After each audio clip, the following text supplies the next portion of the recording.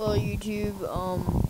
I know some of you have been seeing my videos and I've been complaining about some quality settings and some laggy issues with my capture card.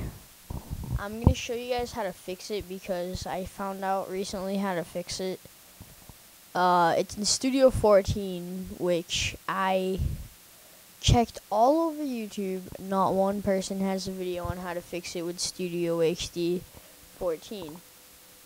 So what you're gonna do is you're gonna go to import, and if you're running your Dazzle, which I was a second ago, I'm actually gonna plug it in right now so I can just give you guys an example.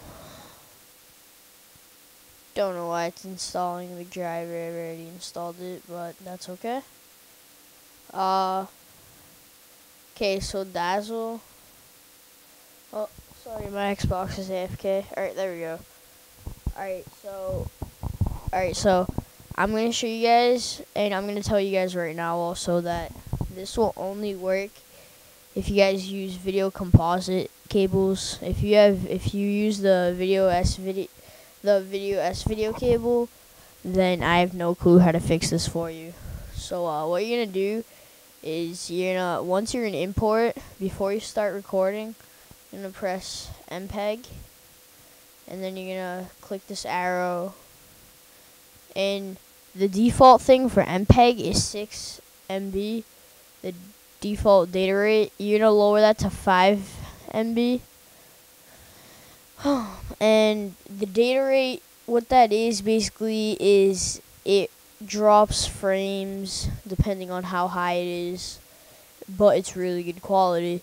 Put it to 5, it's still orgasmic quality, and it drops 6 frames the most, and they're not even frames that you can notice.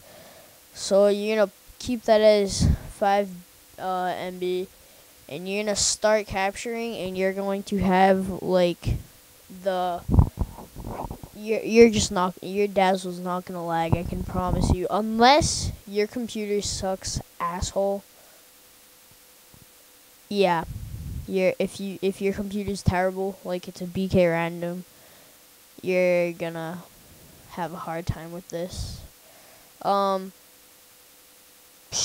I'm gonna open an open lobby video as soon as my editor's done with it. Well, I gotta send it to him still. Gotta send him this right here, and once I send it to him, he's gonna edit it for me, and I'll have it up when he's done. So I'll see you later, guys. I hope this helped, and peace out.